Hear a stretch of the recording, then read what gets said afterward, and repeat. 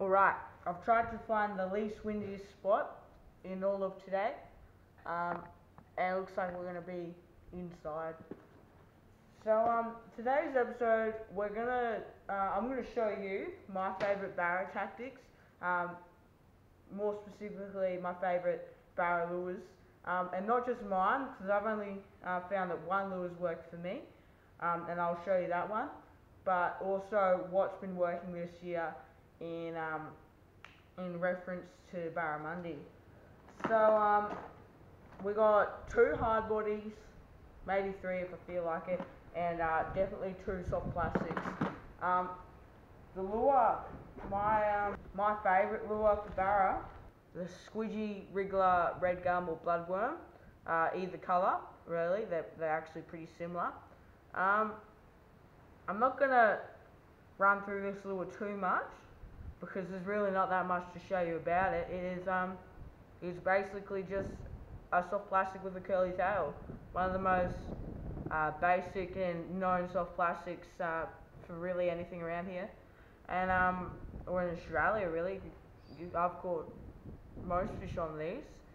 So but the main fish I love catching on these things are a barra, and I've actually caught all 3 of my barra on this thing. Not many barra, but definitely this lure. All on the same. It's got a TT jig head.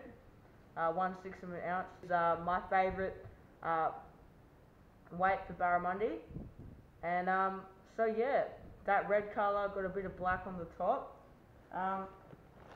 It just seems to drive the barra pretty crazy. I did catch my 3rd barra on this a couple of days ago, last Wednesday, and couldn't record it because there were so many people there where I was fishing, but it wasn't that big. It was about 50 centimeters, but so pretty recent catch. I've caught my barra for the season. I'm pretty happy with that. So yeah, that was pretty fun to catch, and it went nuts. It gave me a pretty good fight for its size. Okay, next soft plastic, the Z-Man Pearl. It's like a white colour with a teethy jig head. It's actually I haven't caught a fish on it. I missed a very good opportunity. I'll show you that.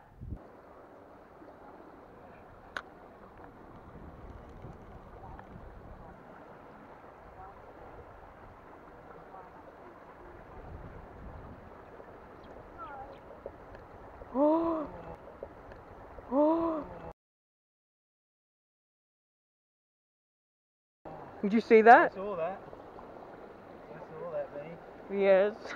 And it's what's been working for freshwater river barra in my area. I've seen countless barra caught on them actually, and a bloke got a very nice 70 centimeter one on this exact same lure, but he was using weedless hooks. I use jig heads mainly for the better hookup rate. Ooh. So yeah, nothing much about that. A little paddle tail and that white colour. It's actually a very basic lure when you think about it, and but it does catch fish. Alright, on to the hard bodies now. What hard bodies have been working for barra? Something like this. A very popular Australian barramundi lure, and I guess you could catch them in Papua New Guinea with this kind of deal, but not that big, more of a trolling lure with the size of that bit, and the profile of it is fairly weird. I've never seen a profile like that before, maybe in like a barra bomber or something like that, but yeah, kind of a clearish, goes to a yellow, then to like almost a gold really on top. So yeah, that's what's going down for hard body number 1. Very large bit, probably more for trolling for your barramundi, and I've actually seen a bloke catch quite a few on Facebook with these kind of deal, so they were very good fish as well. So that's hard body number 1. Hard body number 2, now this one is pretty amazing. I find it pretty amazing, but here it is.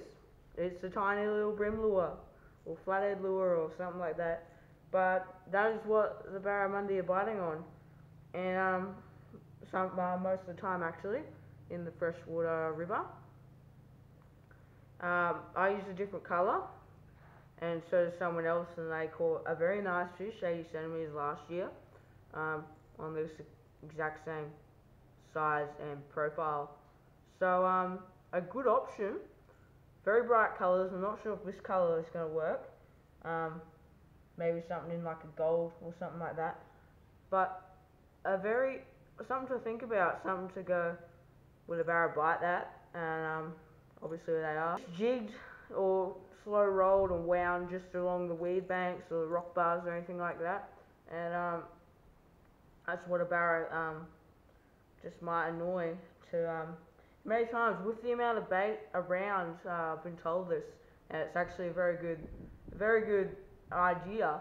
If the amount of bait, we saw quite a lot of bait down at my the spot the other day, really big bony brim and mullet, about that big.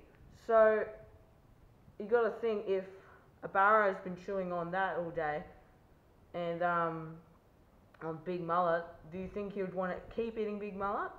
Like, do you think, like, they're just like you and me, they fill up, and if you were full and you got given a big lure or a small lure, what do you think you'd take? A lot of you would probably say none because you're full. But if you had to take one, or you had the urge to take one, what would you take? A small one or a big one? So thanks for watching today's episode of BoofBite Fishing. I know it's not fishing, it's just a bit of tactics. While I try and figure out why I can't catch fish while the camera's on. So it's just something to chew on, and it's I think it's April. Yeah, it's April now. The barra are slowly going off the bite. Towards the end of April, they'll be very hard to find until next year, the start of September or October. Sadly, November is when the close season starts, so you really have to get your time in. And there's a bit more time when the barra season opens up again in the following year. So I'm hopefully going to try and rip into a couple more. My brother is going out barra fishing sometime soon. Not sure whether I'll lend him the camera or not. But hopefully they get something. And so thanks for watching another episode of BoofBite Fishing, and see you next time.